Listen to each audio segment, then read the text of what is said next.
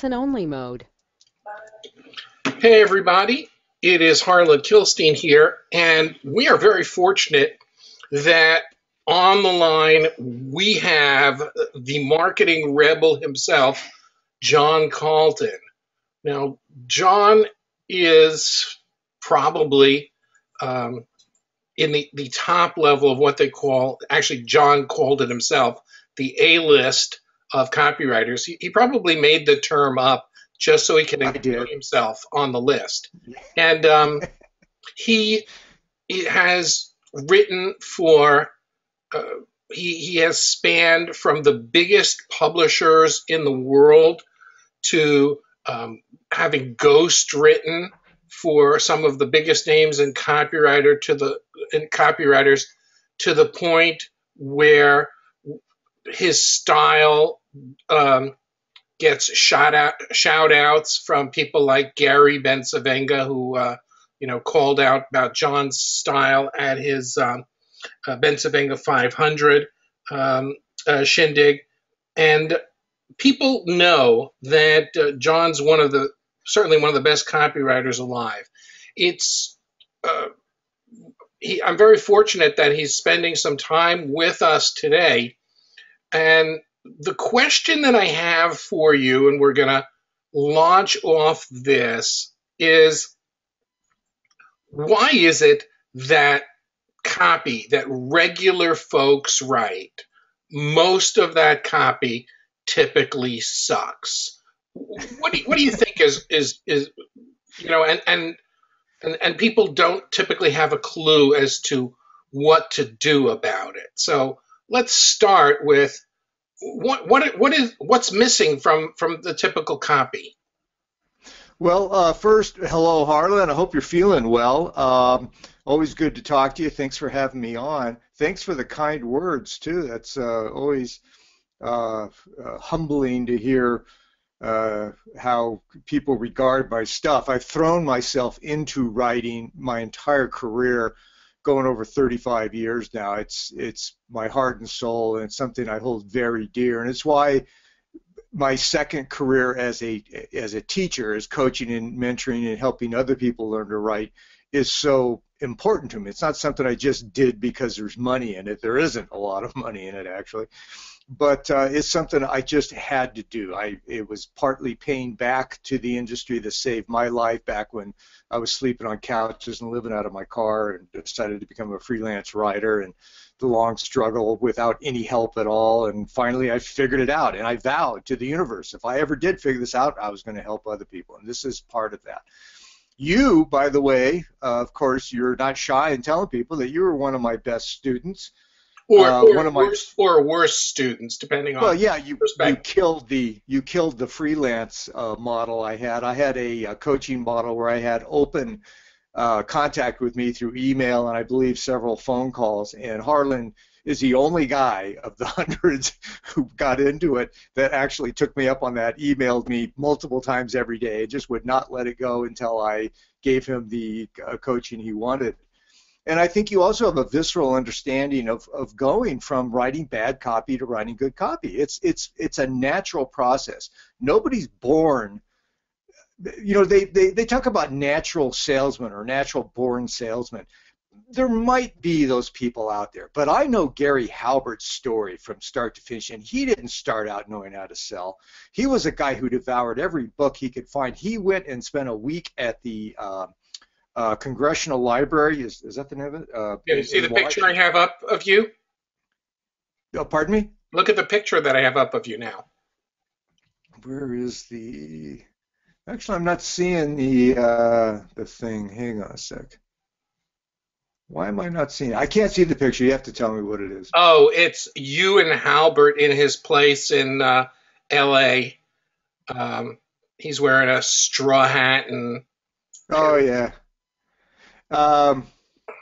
Yeah, he had to, he had to work at it. Now, he became one of the better salesmen. I think people have sometimes a natural inclination to tend towards sales because, as Halbert said very famously, everybody sells. if you're married, you sold yourself on somebody to marry your sorry ass. If you ever got the job you went after, you sold yourself in an interview. You probably sold yourself to teachers along the way who were going to give you a worse grade, and and you got a better grade out of them. You sold yourself to the gang you hang out with. I mean, you're doing it all the time. Everyone does. We usually do it very poorly, or we do it kind of unconsciously. Professional salesmen kind of turn on the conscious elements of what it takes and start critically thinking about what works and what doesn't work. They'll say, wow, that worked, so I'll try that again. Or they'll say, well, that didn't work, even though intuitively I thought it would work. Harlan, I've told people in seminars for years, I told them, just try to convince a friend to go see a movie you've seen that they would like. Try to convince them to do that. Often, you'll discover that just the act of you telling them they should go see it and putting that enthusiasm of how much they'd love it and what a great time you had will ensure that they will never go. And it's because of the natural, inherent, hostile environment that is set up when you try to sell, when you put the screws to somebody and start pulling out what you think are all the stops. Persuasion is a very delicate operation, and you can get someone to go see. You can get someone to go see a movie they wouldn't like, or they wouldn't ever go to normally, and you can trick them into going to it. Or maybe trick is the wrong word. You can persuade them to do it, but you have to be conscious. You have to critically think about what will do it, and you have to operate from within their world, not the passion of your world. If you love a product or service and you're trying to sell it to somebody, and you're just hot about it and you think it's great, and you think that by being loud and forceful and grabbing people by the lapels and shaking them, say, you gotta have this, I demand that you do this. That doesn't work most of the time. What works is getting inside of their head, finding out what they need, what the pain points are, what's keeping them up at night, connecting that to the benefits of this product or service, and completing that process that goes along. Now that takes me back to the first project that I had that I bugged you so much, and that's precisely the point that you Are you talking about the golf ad? The golf letter, and I mean some of your quotes were Harlan, teaching you how to write golf is like trying to teach a Doberman to pee in the backyard or something like that. That was it. But the number one thing that you said was that I hadn't played any golf. I hadn't played any golf at all, and you had me go out, and I got a set of clubs, and I went out and played golf, and I started talking to golfers, and that's when the copy started changing. Now, how much would you think that my situation is typical, that people don't really understand their market? Oh, easily 100%. I think that's and a good copywriter. And again, what are the advantages of being a copywriter and becoming a successful copywriter? Whether or not you do it as a living, or whether you do it occasionally as the owner of a biz, or whether you're the main guy that's making your biz run, when you start being successful, whether or not you realize it, you are applying what I call critical think. And that's a term I've used. I'm probably writing a book about it, but it's critical thinking. It's looking at things and breaking it down into its parts and understanding why something worked, why a certain pitch worked, why one letter worked or one email worked and another one didn't, and not just saying, well, that didn't work, let's try something else, but figure out why didn't it work. What of the 100 moving parts and X factors in this thing went wrong or went right? So by becoming automatically, again, sometimes it's unconscious with a lot of writers, by becoming that person who critically breaks stuff down and looks at all the elements, or examines things, or approaches things as a building up of something, of creating a good sales pitch is an act of building things, starting with a foundation, building up from there, step-by-step process. By understanding that, you automatically start to apply the empathy and the walking a mile in the other guy's shoes that is essential to good salesmanship, whether it's in writing, in video, face-to-face, whatever.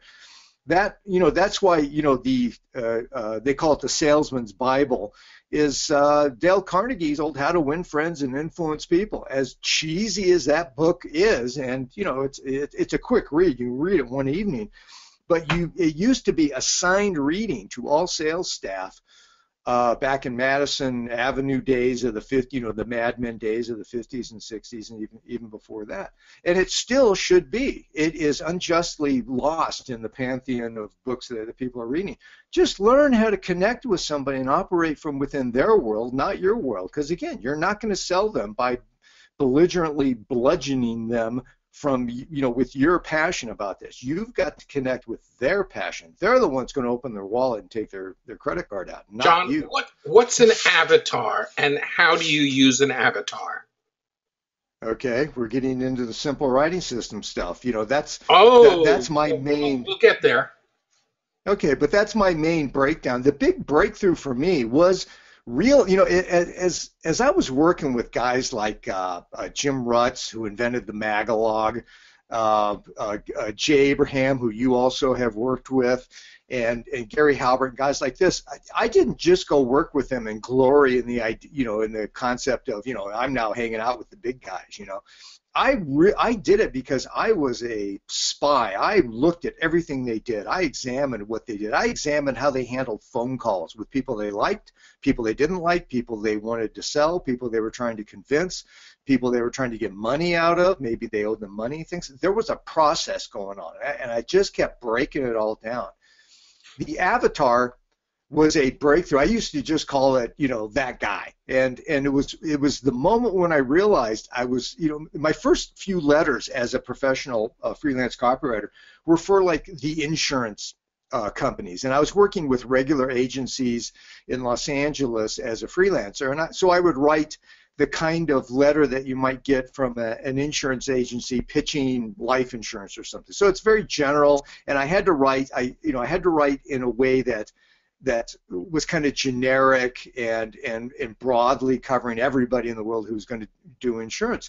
And later on, when I started working with entrepreneurs who demanded more and more of the classic Claude Hopkins type of direct response, I realized that having somebody to write to, that guy or that girl, really helped me zero in on stuff. And it was like bringing it all down to the idea that a letter, a sales letter that goes out, again, whether it's online as a video sales letter, whether it's written, whether it's an email, whether it's actually mail, put in a newspaper or magazine, or whatever, is really a salesman. And a salesman operates one-on-one. If he's talking to a bunch of people, he's still zeroing in on individuals there, and he's going to know who he's going to be able to flip and who he can't. And the ideal situation is that, I call it the hushed conversation in the corner. And the best kind of writing is where the reader thinks it's just you and him, kind of sitting in the corner of a crowded room, leaning forward and talking in a low voice urgently about something. And if you've ever seen anybody do that or done that, you block out the rest of the world. You're leaning forward because you don't necessarily need anybody else to hear what you're talking about, and you're getting down to business. So the avatar, understanding that it's just you and one reader at a time, even though your sales letter or sales piece is going to be like 1,000 of them cloned running out into the universe and trying to hit as many people as possible, it's still, each time it's read or each time it's heard, it's going to be just you and one person. And so, and also understanding that, in a list of 100 or 100,000 people, you're not going to win them all over. You're going to go after the hottest part of that list, the ones that you can persuade, the ones that you can flip. And in a lot of businesses, a 2 to 8 or 10% flip rate is considered spectacular and hard to get. So as you understand that, you're not writing to the 100,000 people on the list. You're writing to a much smaller audience of people who are open to what you're about to say, who can be persuaded to be open. And then it's just sentence by sentence, word by word, phrase by phrase, as you work your way down that, what we call the greased slide, and it's just you and one other person. Go ahead, start at the start, taking them on that breathless ride where you're making sure they understand this is what, this is the answer to their problem, this is the solution, this is going to be the beginning of their new life, all of these things that make a successful sales letter. Now, okay, so you have that information. What are the first steps then they have? They know who the avatar is. Right. Let's go to the other end. How do they figure out how to formulate an offer? The other end. In other words, if you don't have an offer, if you don't ask for the money, your letter could be the best letter ever written. How do you ask for money? Well, the way I put it is that, even a rookie copywriter can get someone to the point where they say, you know what, that's a pretty good product. I think sometime down the line, I'm going to buy that thing. I'm pretty sure that I'm going to be, I'm going to be ready to buy that in a while. Great job. Nice letter. Thanks for letting me know about this product. That's easy to do. You can teach someone to do that overnight. Getting to that point where the guy says, my God, I'm not letting you out of my sight until I get my hands on this thing. I need it now. What do I do? That is harder. That is knocking them off the fence. When they're on the fence, they're like, yeah, I may buy, may not, I don't know, sometime down the line. Knocking them off the fence is knocking them into, yeah, I'm in. What's next? So taking them to that next step. So the offer is, and the offer, by the way, is the thing that separates the men from the boys. There was that meme going around for a while about selling without selling.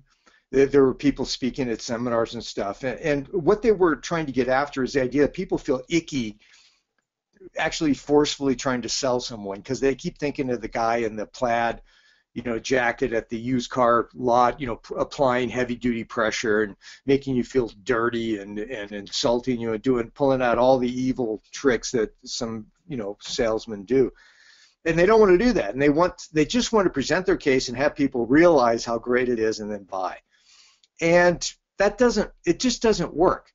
You can't do that. You have to apply some kind of persuasion. You do not have to be that guy in the plaid jacket, trying to bludgeon them into selling or using really obnoxious tricks. You don't have to do that either. But the act of persuasion is a conscious act of putting yourself in the position of you have a goal, and your goal is to get this person to flip, to pull out his credit card, to sign up, to join you, to come to an event, whatever it is that you want. You are now on a mission, and that mission means it's shame on you if you don't use everything in your toolkit to get them to flip. Because if you have a good ethical product or service that they need that really can't solve their problem, then what are you doing letting them off the hook? Because the natural inclination of people is not to buy, is not to be sold, is to think, well, maybe I'll do just a little bit more research, or and you're actually doing people a favor if you have the answer, if you have that great product. And I hope everyone goes to hell if you don't have an ethical product. And I say that at the beginning of Kick-Ass Copywriting Secrets, the first course I wrote. That these tactics work for anything, but by God, I hope that you become one of the good marketers out there. So by doing that, you're doing your prospect a favor. You're helping them to make the right decision. It sounds odd, but it's really true. How many times have you, I know that I have many times, wanted to do something, and it could be call Susie for a date to the big dance coming up in high school, or it could be buy that used car that fit all my needs, but I just wasn't sure it was the right car to get, and I've been dreaming about that car the rest of my life, and I missed it. Or that opportunity, or that seminar I should have gone to, that I didn't because I wasn't sure the $500 or whatever. I don't know. I don't want to go to the seminar. I mean, maybe there'll be a better one coming up, and that turns out to be the one that everything happened at. So if somebody had flipped me on that stuff, and I don't know what it would have took to do it. I actually had friends in high school who talked me into calling certain girls to get some dates. They told me, yeah, she'll say yes. So that took away all the grief and stuff. But I was being sold on making that thing. So you're actually you are a facilitator of people's happiness and wealth and better lives and all that stuff. And it requires some skill, and it requires you understanding the essence of how to open and close a sale. Does that make sense? Yes. Now let's follow up on this. A lot of people, especially rookies, think that the factor in whether or not they make the sale is the price. That are they charging too much? And like, hey, maybe I need to give it away. Yep. How big of a factor do you think price is in selling? Well, as you know, one of the first things that I have typically done over the course of my consulting career is one of the first things I often do with clients is get them to double their price. That usually makes them gasp and they're speechless for a little bit. It's just, we can't do that. We tried raising it by $1 2 years ago, and it just freaked everybody out. No, many people, most people, the majority of people undervalue what it is they're bringing to the game. I help copywriters raise their rates, to breathtaking levels because they're worth it. And once I explain to them that they're not a vendor, they're not providing a Coke machine at their client's, office. They're providing the basis of everything that's going to be good in that client's life when the ad works.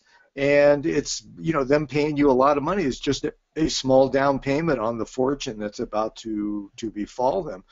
As far as people selling other kinds of products, you have to get into that idea of what the value is. And people get caught up in money. Some of the best salesmen in the world aren't money motivated at all.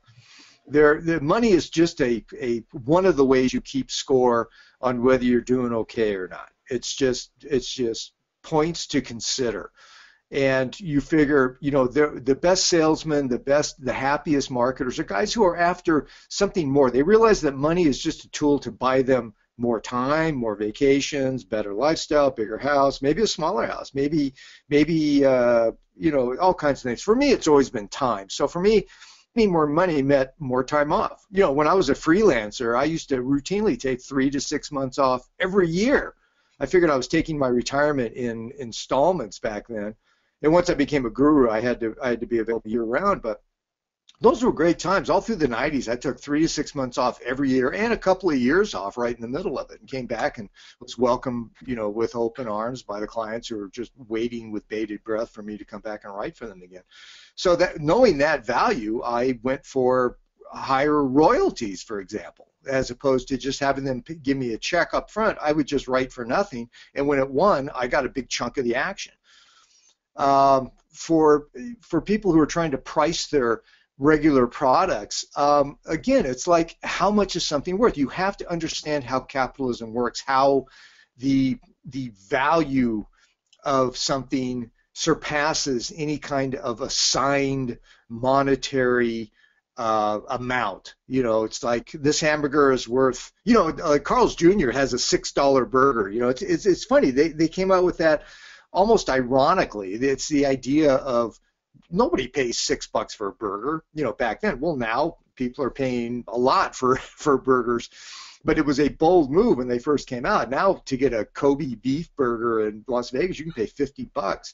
So it's a relative thing. And once you understand it's relative, then you start digging into why is it relative and what's relative about it, and what are the X number of things that can be changed, modified, or amplified to make it worthwhile, so that people shell out $50 for a burger while they're in Vegas. Does that answer the question? It answers the question. I want to go on to another area, building right on top of that, is the connection between a person's mindset and their pricing. It's funny you mentioned that. Probably I've run a major mastermind for years now. In fact, Harlan, you were the last guest I expert was at we the had last on one in in San San Francisco. Francisco. Right. And what's interesting is that I get to see members and I get to see businessmen over a period of time. Now that I'm in, grizzled veteran status, I get to look back, and I've kept in touch with a lot of my former clients, even if I'm not still writing with them. I've become friends with a lot of my colleagues and a lot of the people, so I get to see things happen over time. And it's not an anomaly that up to 50% of the consulting that I do over time involves personal stuff. Divorces, breakups with business partners, somebody embezzling from you, the human side of being in business that we all tend to forget about. So, knowing that I have a degree, a BA in psychology, it's essentially worthless, but I've had a lifelong interest in psychology. Everything I read Carl Jung obsessively. I've been involved with a number of different things. Even took EST back in the 70s. I mean, I'm just interested in how people work and why they work the way they do and what's going on. So the mindset of anything you do, I like to bring everything back to romance because people love it. That mindset of being on the phone as a teenager, I distinctly and viscerally remember calling Susie Q for that first date. The first time I called a girl, really, on the phone. I'm in high school, she's in high school. It was nerve-wracking, and I didn't understand, but I remember it because I had to get myself into that mindset to pull it off, because otherwise I'm just not going to do it.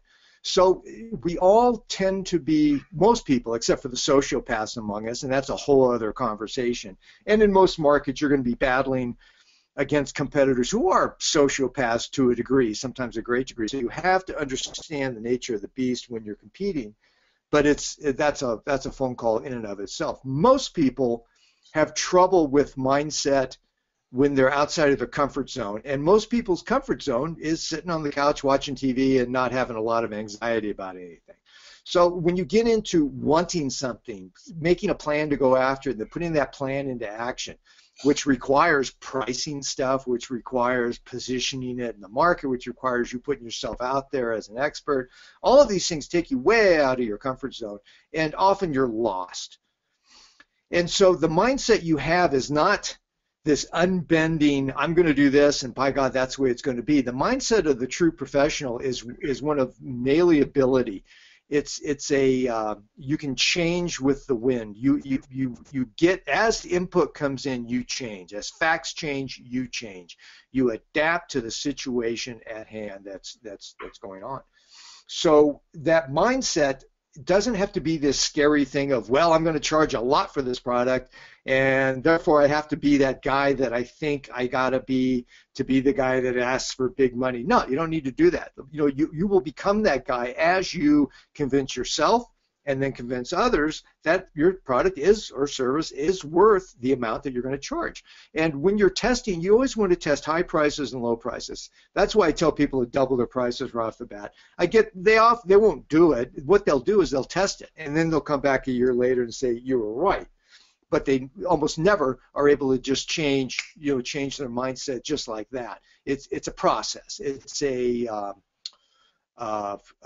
it's like trying on new clothes. It's like changing your, changing mindset is like changing your clothes. Just take all the clothes in your closet and throw them out, and stop wearing Levi's and T-shirts and tennis shoes or whatever it is your dress code froze at when you were in high school, and start wearing colorful, outlandish clothes. Dress like a pimp for a while, and that's going to throw people way out of their comfort zone. And that's how it is in business too. When you're pricing yourself, when you're putting yourself out there, when you're trying to build yourself, your credentials up to people who are going to pay you money to come in and do stuff as a freelancer, or if you've just got product online and you're up against a lot of competitors, you have to position yourself in a certain way.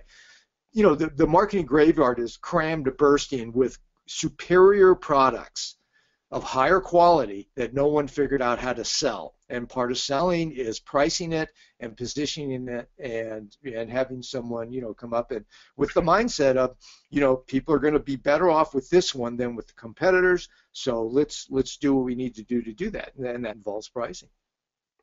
Okay. Now, let's go back to an area. I'm jumping around here, beginning to end, going back to the beginning. You've become known for headlines so powerful that people are just aghast at your headline. They're like Right. scrawling out from like the newspaper, magazine, or screen saying, "You got to read this." Yeah. How do you come up with some of those beauties? You had the story, the well-known story, the one-legged golfer. You had the blind Right. golfer. You had the guy who Well, look, climbed out of his deathbed golfer. Um, yeah, I forgot about that one. Um, all of those are true. They're just framed in a way that is unexpected or slightly outrageous, and that's my you know the compelling you call that the juxtap juxtaposition of opposites. of compelling sales elements. It's the Okay. it's the incongruous. That's what it's the incongruous juxtaposition of compelling sales arguments. And what that means is that, when I was interviewing the guy about just take the guy that crawled out of his deathbed. I'm interviewing, I'm doing research, I'm going through the process of digging for hooks and clues and stuff that I can use that I, as a writer, hope will be semi-outrageous or breathtaking or at least eye-stopping, as we call it. And those stories are almost always stories that are the last to come out of the interviews. The guy I'm interviewing never thinks that's important, certainly isn't an important part of the story. It's something his wife and his kids and his friends are tired of hearing about, and so he never even brings it up, and I have to keep digging. And the guy on his deathbed, as I recall, had this, I think it was a staph infection or something, but he actually made it to had made it into I think it was the Los Angeles Open. And he made it. He actually did it. So to him, this wasn't a part of the story because it wasn't technically part of what he was selling, which was the swing he was talking about. For me, it was a big part of the story. It was part of his credentials. It was part of the drama of the thing. It was part of the attitude about the love of the game, of all the things that go into being a golfer as opposed to, say, being a dog person or being someone who has no hobbies.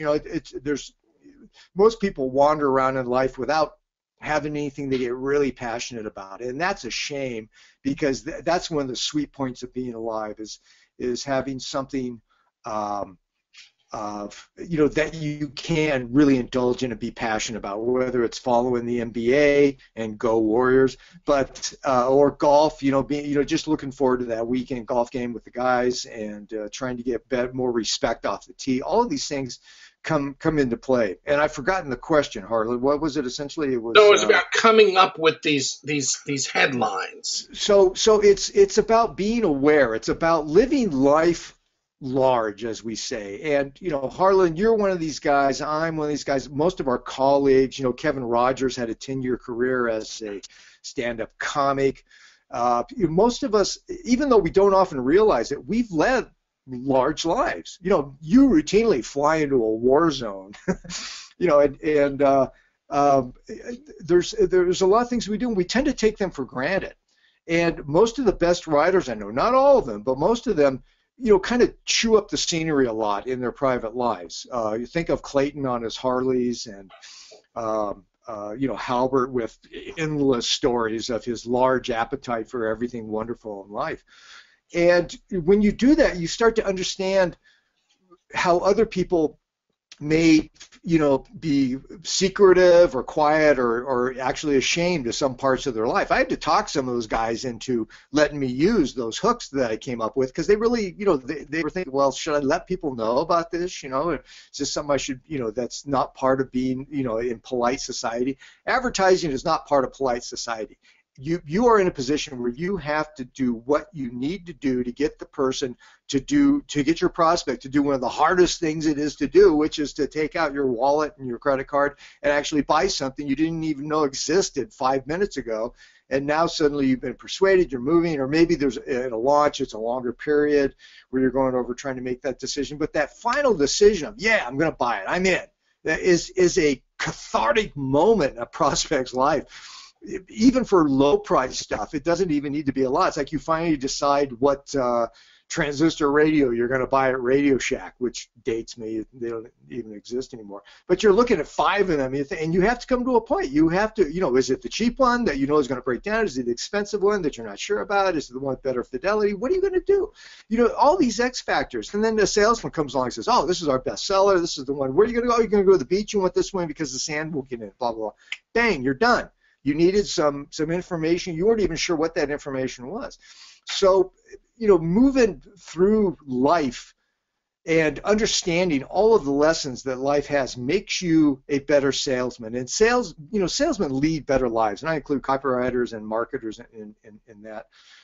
Because you have to look at life in this real way of how people really act, not how they say they're going to act, but how they actually act. They may promise you they'll buy, and we all know that if someone promises you're going to buy, but they just got a split and they'll be back tomorrow, they ain't coming back. They're going to talk themselves out of it. So, knowing all of this stuff puts you in a better position to jump on the things that are going to move you now. And for me, it was a combination of following, everything from the National Enquirer headlines that were shock value to just the things that may not shock you, but at least get your attention. And your ad, in whatever form it is, whether it's email, video sales letter, just a real mailed letter or something in the magazine, it has to be the best thing your prospect reads today. It has to be the one thing that gets his blood going today, because he's going to get pummeled with advertising all day long. He's going to get, he wakes up and the first time he checks his email, the inbox is stuffed with people wanting stuff from him, wanting to sell him stuff. So you got to stand out. You got to be that one thing he reads that really gets him moving. And to do that, you got to understand what motivates him, what interests him, what charges his battery. Now, over the years, your copy seems to have gotten a lot more simple. You come to a very simple sales message, boom, boom, boom, boom, and not complex at all. And it seems to be working. It seems you've made things just so much simpler for people. Can you talk about the simplification process, where you basically will get up with somebody, listen to what they've got to say, and then you'll say, okay, you have essentially 4 things here, and you tell them exactly what to do.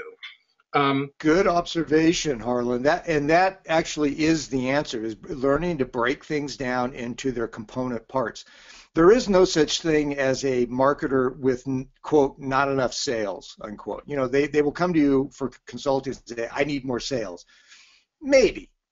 Maybe what you need to do is plug that leak that you don't even know about, or you need to realize that you're being embezzled, or you need to realize that you haven't done a back end in 3 years where all the real money is. So, you may not need more sales. You may not need more people on your list. All the things that are keeping you up at night and you think you need may not be it at all.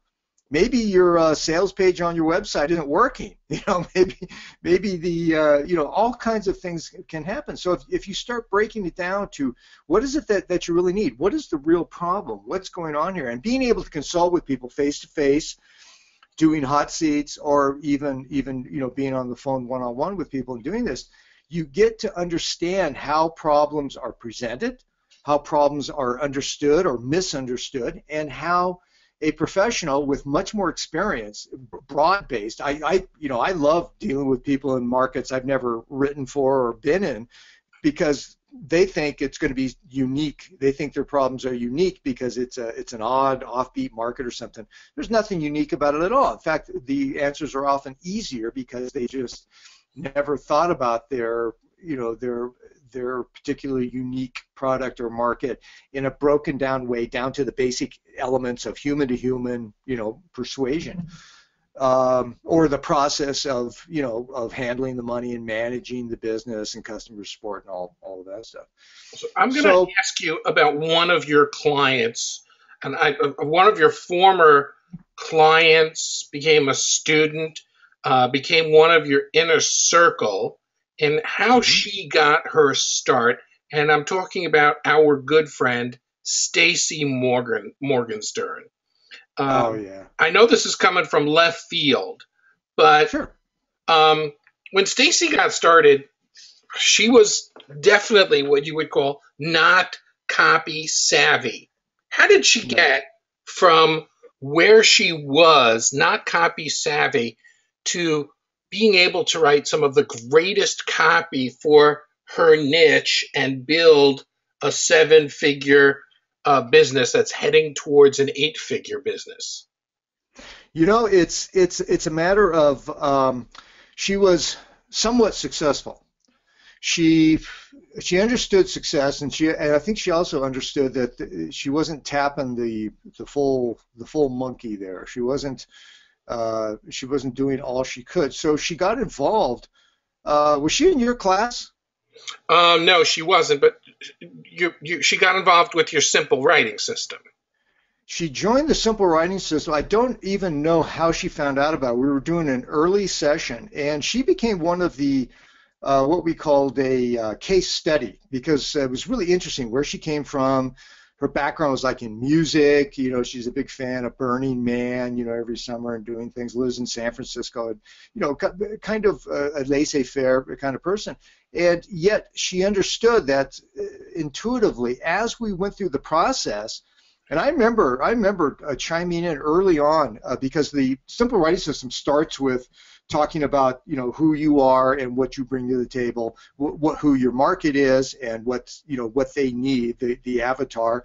And a lot of it's research. A lot of the early parts of the simple writing system are explaining how to understand the playing field, how to understand what's going on before you write a single word of copy. Because when you get to the copy, you've got to use all of these first steps, which most people don't even know exist. They don't understand what it means to research a market, to understand the visceral needs of the avatar, of the prospect that you're going after, to learn how to position yourself and your product in the market against all of the forces acting against you, the competition, the general laziness of your audience, the difficulty in reaching them, through all the noise, all of this stuff.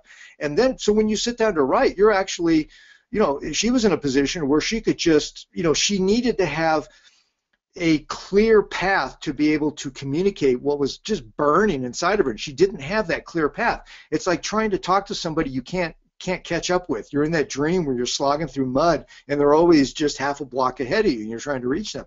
By going into the simple writing system, I remember she was on lesson 3 or 4 when it just dawned on her early in the program. There's 17 steps in the simple writing system, and in step 3 or 4, maybe 5, it just all became crystal clear, and that sense of slogging in mud, always being behind, just vanished, and she became she was able to run, catch up, and then she didn't have much trouble being able to tell the person what they needed to hear to come on board with her. She was a spectacular success story, and I actually had her be a special guest in my mastermind a couple of years ago. She just shined. I mean, it's just wonderful to see people go from that sense of, and she's a perfect example of somebody who's good-hearted, ethical, great product, just doesn't know how to sell it, and really headed for the marketing graveyard as her business if she didn't learn how to do that. So in a bit of a desperate situation.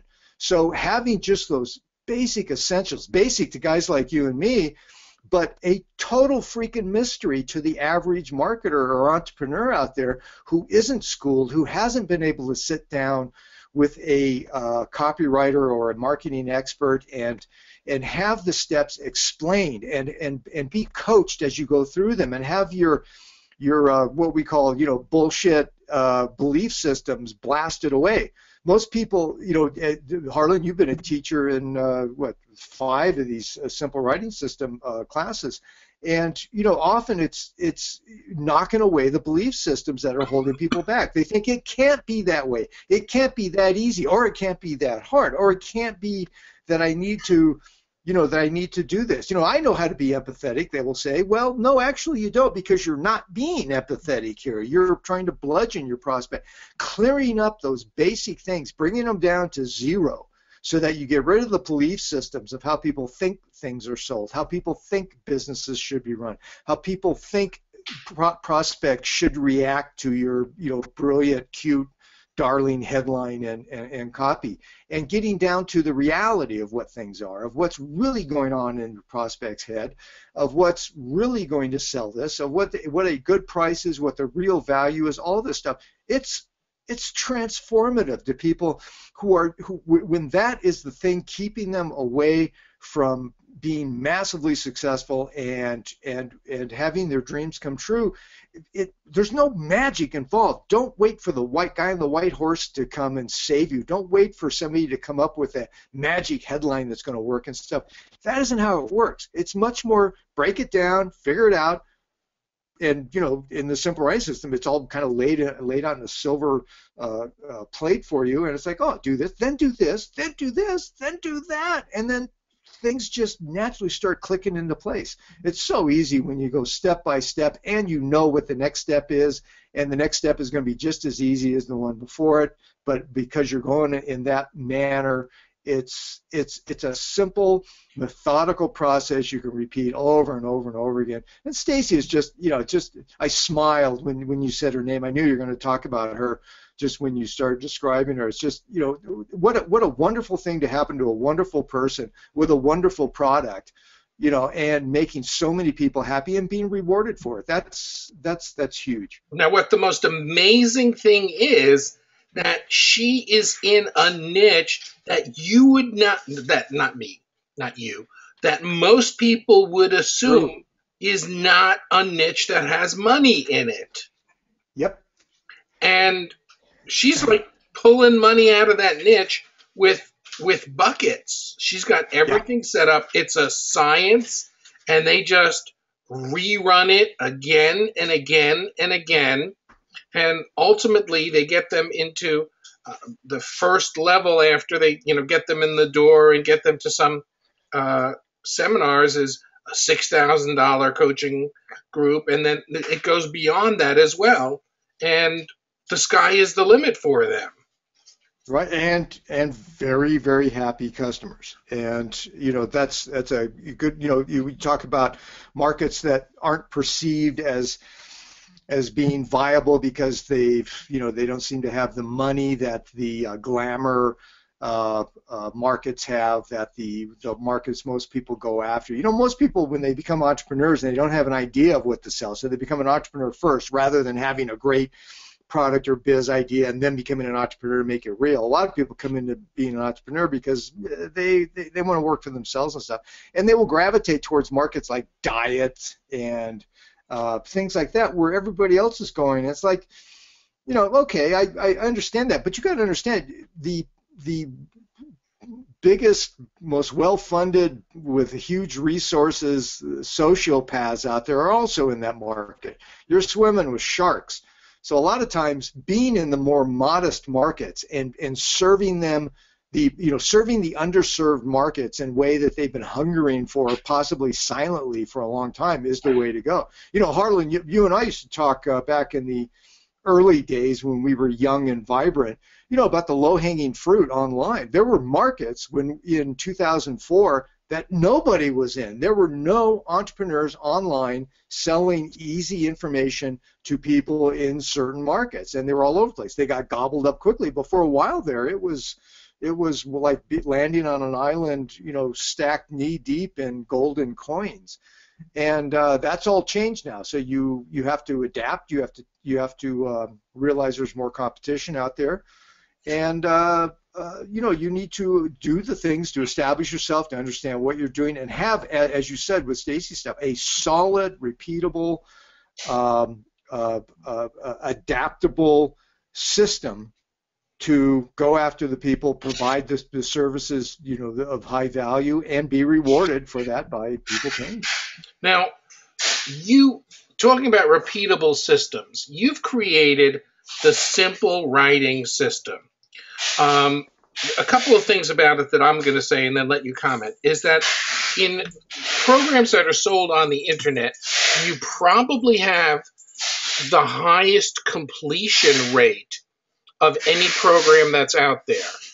Wait, Um, are you scooping hold on a ice? second. That's Sandra. Could you like hold on that, or John is going to get you? Okay. That was pretty funny. Sandra. She's been with me Oh yeah. for years. So the you have the highest completion rate of any program that's out there on the net. A lot of programs people join and then that's the last time they Yeah. do anything. Maybe they don't even bother logging in. Okay, they just Right. buy it.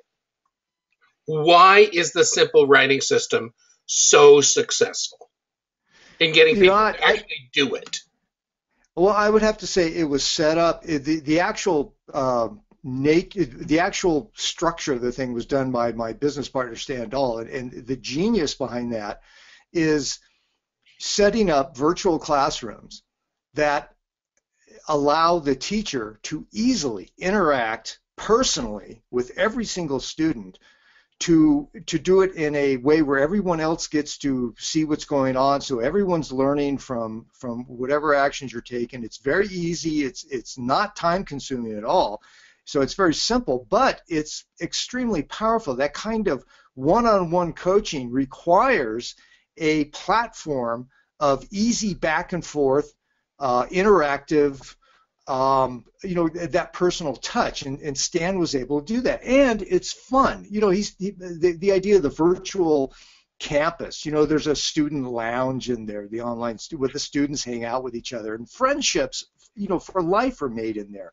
The teachers have a teachers lounge, so the teachers where the students can't go in, and we formed huge bonds as colleagues and professionals there. I mean, business gets done, all kinds of things. It's a win-win situation, and the customer support that Stan has engendered is astonishing. There are people that understand what's going on, understand the mindset, Harlan, of somebody coming into a situation like this, being in those virtual classrooms, having this step-by-step process, and all of the natural human resistance to going through it, to the second thoughts, the feelings of being a little lost. All of us remember stepping for the first time on that high school campus, or maybe you were one of those people who had to change schools a lot or something. That being the new kid or walking into a new environment is daunting, and even as adults, it continues to be daunting. Walking into, for first-time seminar, folks, go through that. They have flashbacks to the trauma of, stepping on campus, at a new high school when they step into the room. And that's why savvy people take care of that. They make ways to make you comfortable. They make, they have a lot of customer support to make sure that all of your questions are answered, that you're feeling like you are as ready as humanly possible to take the next step, to get into the program, to actually participate in the back and forth. And the teachers are just over the top great people. I mean, all top copywriters. That is one of the amazing things, that you've gotten people in there who are full-time copywriters. You've got people like David Deutsch, who is certainly considered to be one of the top copywriters alive, with dozens of controls out there, who's a freaking genius, and he's in there working with people. You got $1 million Mike Morgan, who is busting out controls at Agora Financial. He's in there. You've got people, I don't know if they're going to show up this time. You got like Leah Carson, Princess Leah, we call her, who just got a control at Boardroom. Jim Curley, someone who has worked with you for ages and ages in the golf business and has an uncanny view on VSLs and expertise in that area, and on and on and on. You've got the top people in there, and then when they're on a particular lesson, you're in every single classroom almost every day, commenting and adding and whatever, and other teachers go into other classrooms and comment as well. It's like the best of every single world. It's almost too good to be true. It's hard for people to understand, the idea of, most people, most entrepreneurs are never going to be in a room sitting around with top copywriters, being able to ask them anything and have their full, undivided, focused attention. This is a way to do that. Yes, it's virtual, it's online, but if you ever Basically, do meet them, what they do, John, is they work on a letter for their own business, right? They don't, yeah, right? well, the process, yes, you don't, we don't actually encourage them to have a finished letter when they're done because it doesn't matter. The letter doesn't matter. The process is what matters. So when they're through with their mentoring, they can write anything they need. If they need to write 5, auto responder emails, in one night, they can do it, and they know, and they're going to be good, and they know what needs to go into it. If they need to have a big VSL ready for a launch, they know what needs to go into it. They know how to pull it off. If they need an ad that's going to run or they want to get into direct mail, they know how it all gets done because they've hung out with the best in the biz. And all teachers hunger to teach. You know that you actually taught before you became a copywriter. It is rewarding, and that's how we're able to get these top guys in there. It is my unique position of having been colleagues. I've known David Deutsch since 1989. I've known Jim Curley almost as long. I've known a lot of these guys for decades, and I'm not calling in favors. I say, here's a chance to teach. It's in this format, which they all know works really well, doesn't take a lot of time, is incredibly rewarding for the teacher as it is transformative for the student. So they readily do it. I think all of the teachers here are I think all the teachers are veteran teachers this time who have been in at least 3 or 4 of the simple writing system classes that we've offered, and we only offer once a year. So these are people who have been doing this for a long time, who really understand the process, are totally bought in. It's not even once a year, John. It's sometimes the last one was almost a year ago. Yeah.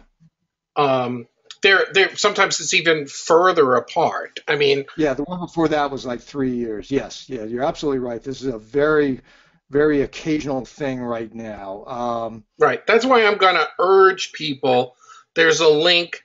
I put it in the chat. It's kilstein.com/Carlton, and you'll come to an opportunity to join John's Simple Writing System. There are videos. There are loose leaf books. You get sample ads which illustrate every element of the course. And then you get this online classroom where you go to work and you can be assigned, or you can choose to be in my classroom. It's really up to you, and work with just legends and work on your stuff. And my experience, basically because I keep people focused, is that most of my people actually finish. We go beyond, but most of my people actually finish a letter for their business, and it's like all of the steps wrapped up to it, and sometimes they have to scramble at the end to finish. Nothing like a deadline to get people going, but it's rare when people do not finish, because the course is just that simple. Folks, I can't. John said that we would have an hour. We're coming up on the hour, but I want to tell you that the simple writing system is absolutely the best way from someone to go from I don't know how to write copy to writing copy that commands respect and dollars. John's copy, learning with John, has made me over my career millions and millions and millions of dollars. We know that there are people who have taken this course who have gone on to generate 7 or 8-figure businesses. The stuff just works. I don't need to use even a single ounce of hype here. Uh, the the cart is open right now, and it's closing when?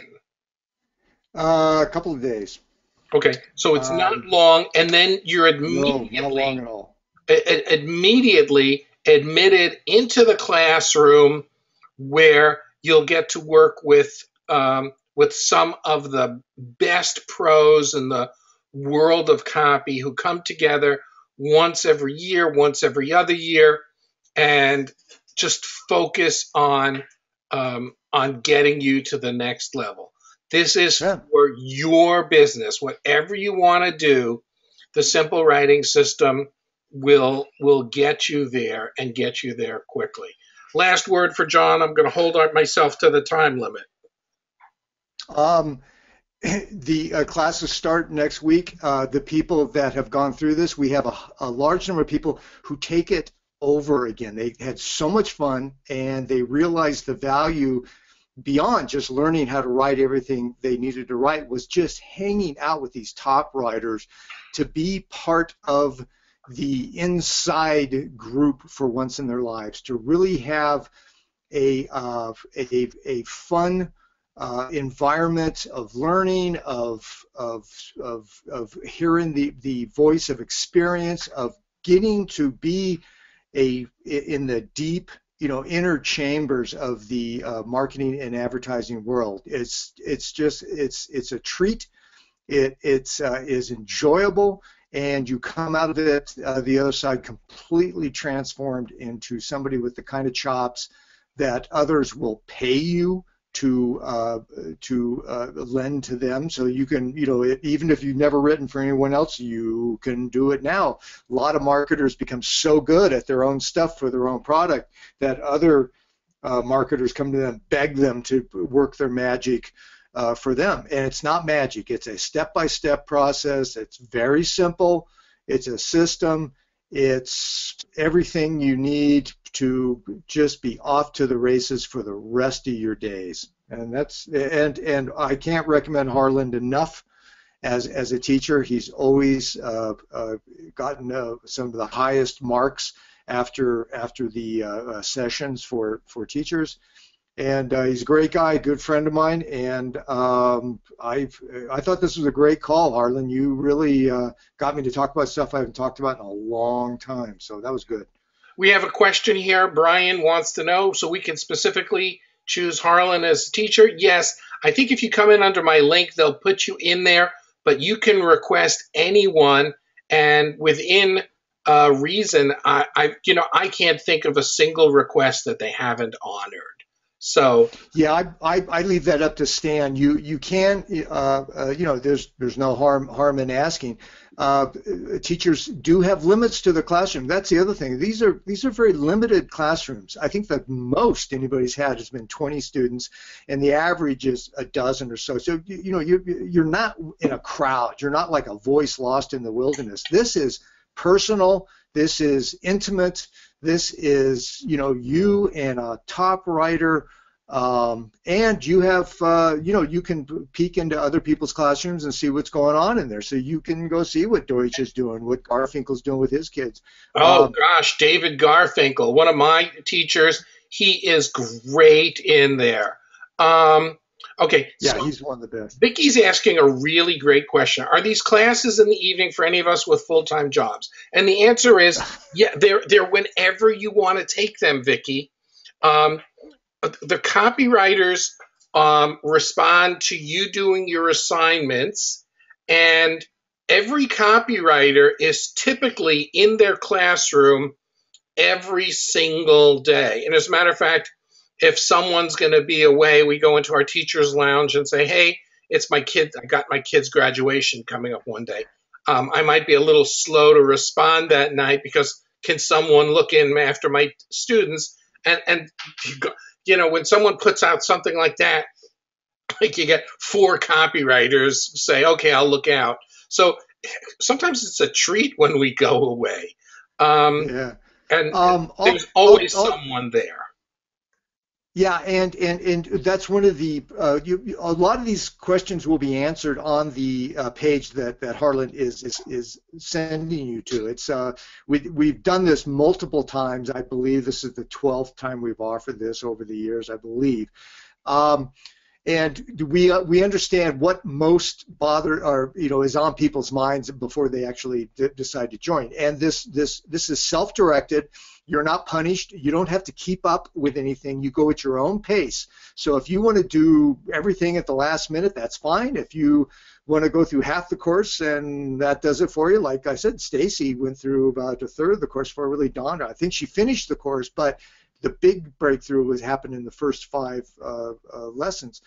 Yeah, that reminds me of a story of a guy who bought a day with Jay Abraham that included uh 4 hours of Jay, and he sat and talked with Jay, and then after like 90 minutes, he got up and thanked Jay for his time, and Jay goes like, "What about the rest of the time?" He goes, "Oh, I got enough already." Um, so you That's a never know. savvy guy, yeah. You Yeah, never know. again, this is a global classroom, so we have people in different time zones. There's always a lot of Australians, people we have people from Japan, we have people for whom English is a second language or third language. We have entrepreneurs from all over the world. So it's the classrooms are open 24/7 for the length of the session. And you can chime in anytime or not chime in at all. There's no pressure to you. No, there's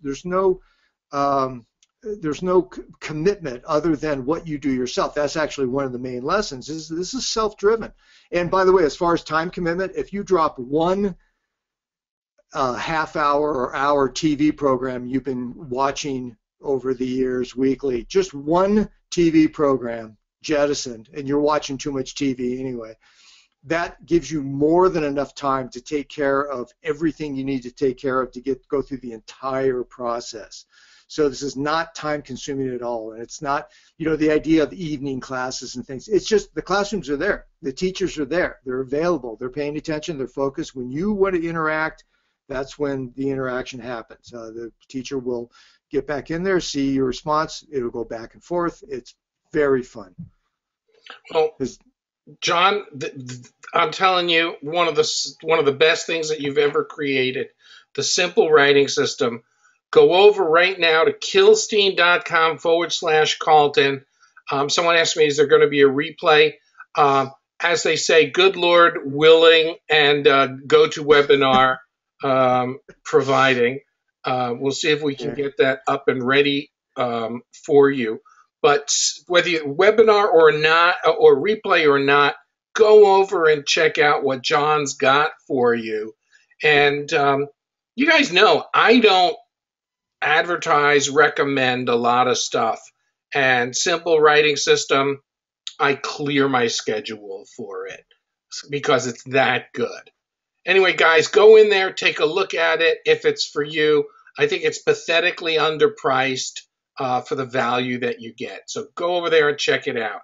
John, thanks for being here, and we'll see you on the inside. Yeah, Harlan, I look forward to seeing you again real soon, pal. Take care. Bye-bye.